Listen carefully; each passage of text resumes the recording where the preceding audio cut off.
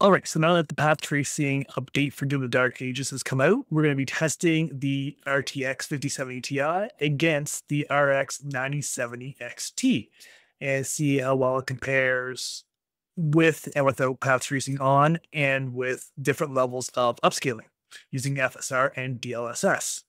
So starting off, it's going to be 1080p. Let's get this going. It's going to be native, path tracing off, and Ultra Nightmare settings.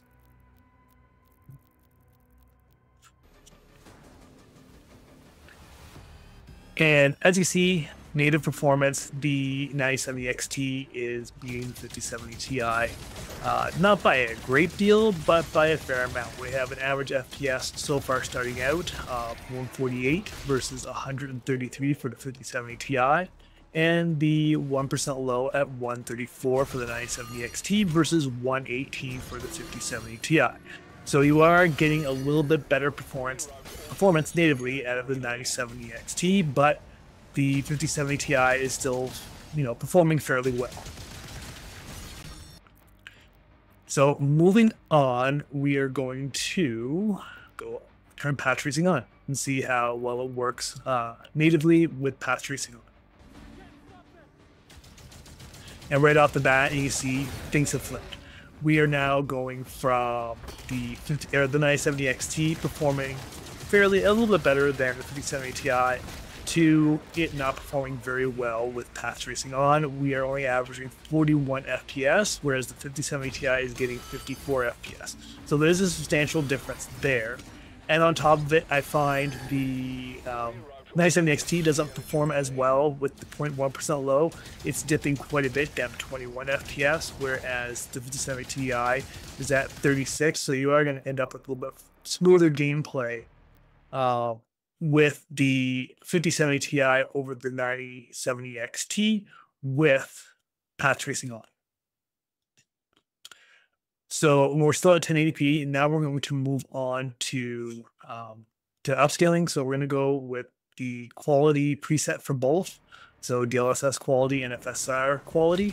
One thing I would like to point out is I believe DLSS 4 is available on Doom the Dark Ages, whereas FSR 4 is not available. It's only FSR 3.1. So there being DLSS 4 available versus not having FSR 4, that is going to impact performance a little bit, but to what extent, who knows. Anyways, moving on with the quality preset.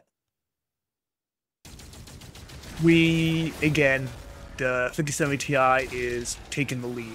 So we have an average of 70 FPS on the 9070 XT, whereas with the 5070 Ti, we're seeing an average of 89. So that's quite a big jump. And with the 1% lows, we're at 5960 for the 5070 Ti. And again, that's almost 20 FPS higher at 78 FPS for the 5070 Ti. So with path tracing, with DLSS upscaling, the 5070 Ti is getting better results, and it's got a higher, like 1% low. So it just means you're going to have a little bit smoother gameplay using a 5070 Ti with path tracing on. So we're going to move on, and we're going to turn performance mode on for upscaling. And again, same as we saw before, the 5070 Ti is performing better than the 9070 XT. So starting off, we're seeing an average of 94, 95 FPS on the 9070 XT. And with the 5070 Ti, we are getting about 122 FPS average, which is a fair amount better than the 9070 XT. And then the 1% low, we're at 66 with the 9070 XT. And we're still in the triple digits with, I kind of dipped down here going inside, but we're still seeing a much higher 1% low with the 5070 Ti at 92 FPS. Inside, the performance does hurt a little bit more on both GPUs, but so we're moving on to 1440p. We are going to be using native anti-aliasing, path tracing off, Ultra Nightmare. And the same as at 1080p, the 9070 XT performs a little bit better than the 5070 Ti natively with no path tracing on. So we're getting an average FPS of 103 for the 9070 XT and 89 for the 5070 Ti, with the 1% low being 88 and 0.1% low being 81 versus 1% low of 76 and a 0.1% low of 68 in at the 5070 Ti.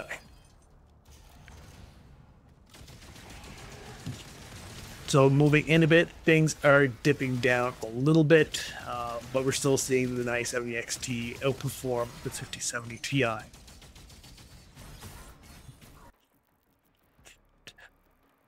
Now let's see how well it goes with path tracing turned on. And in this case, both cards are struggling at 1440p. Unfortunately, the 9070 XT at this point, it crashed on me. Adrenaline crashed, couldn't play the game with native path tracing at 1440p. It was just too demanding. But as you can see, the 5070 Ti can still manage to play it. Not very high, but we are getting an average FPS of 33 with a 0.1% low of 26.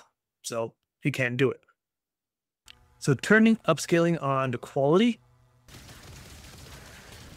the 9070 XT can handle this with quality settings, but you do have to use upscaling for it.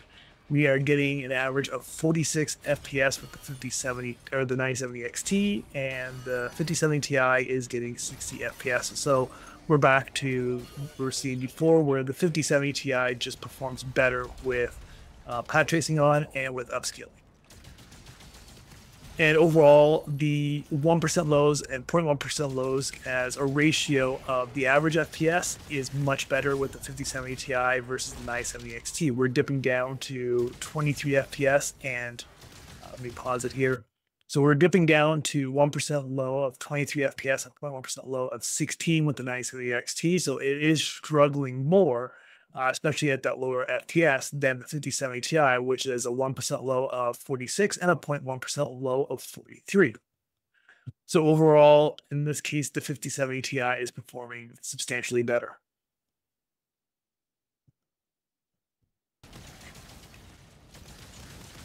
Even indoors, seeing the current FPS dipping to the low 30s, and 5070 Ti is still at the 50s.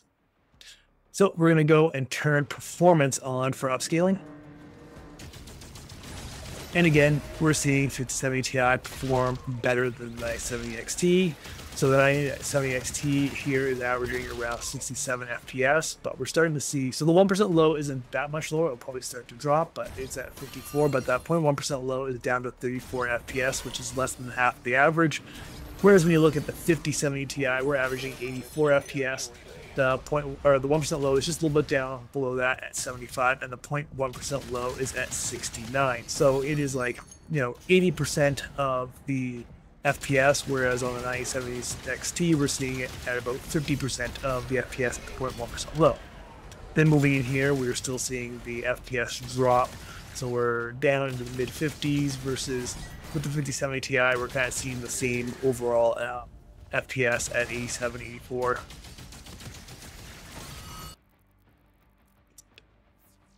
And now moving on to ultra performance.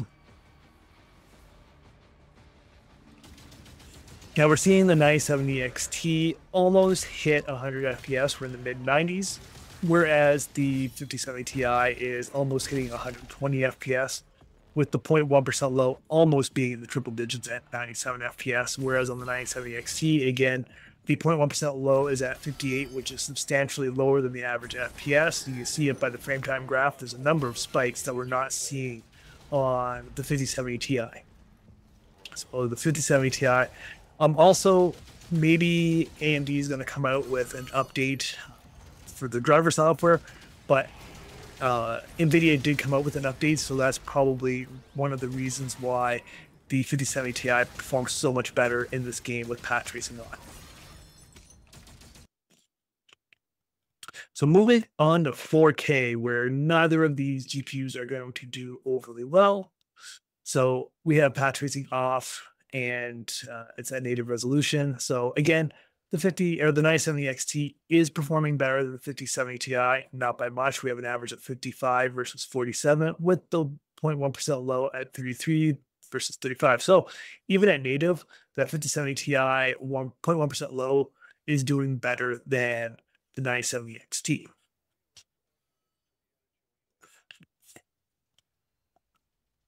And then moving inside, we're seeing a little bit of a dip in performance, but it's not that great compared to being outside. The 5070 Ti, even though it has an overall lower average FPS, is still able to maintain a higher 0.1% low than the 9070 XT. So even though the 9070 XT has a higher average FPS, you're going to end up with a smoother gameplay with the 5070 Ti just because those 0.1% lows are higher relative to the average FPS. So turning path tracing on at native resolution, the 9070 XT just crashed in the settings menu. Still able to go through with it on a 5070 Ti, but regardless if AMD crashed or not, you can't play the 5070 Ti at 4K with path tracing on. You're going to get 3-4 FPS. So I don't think that's very surprising that we're getting horrible performance with path tracing on at that level. So now we're going to go and turn upscaling on to quality.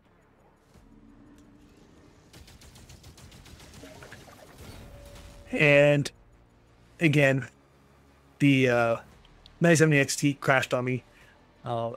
Just too demanding. The performance is just too demanding at this level. We were getting 20 FPS, but still that's not enough. Whereas the 5070 Ti, again, I think this might boil down to NVIDIA coming out with the driver to support path tracing.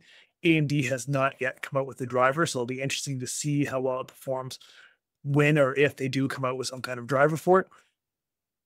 But the 5070 Ti, we're getting 33 FPS.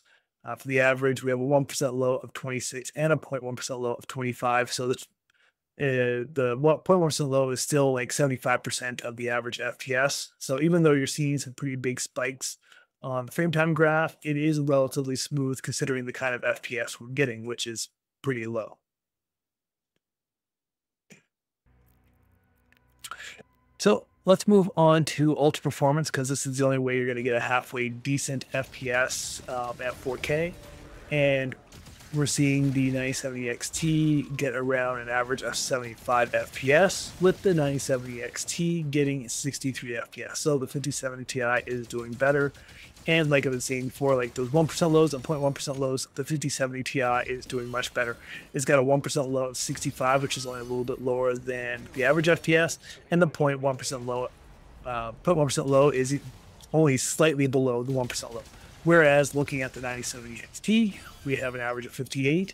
The 1% low is roughly 20 FPS lower than that. And then the 0.1% low is at 33, which is kind of around just a little bit more than half the FPS of the average.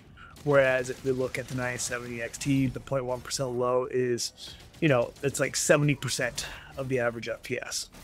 But overall, if you're looking to play this game natively, the 9070 XT beats the 5070 Ti pretty easily.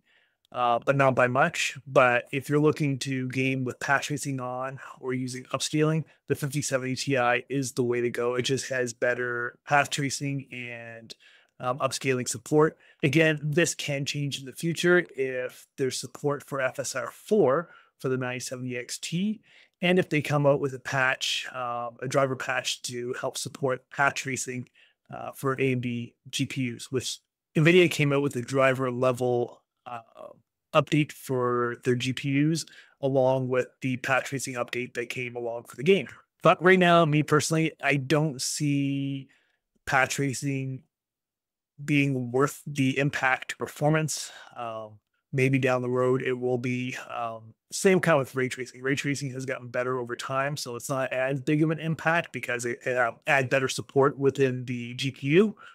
But right now, path tracing is just way too demanding that personally I will not be using it.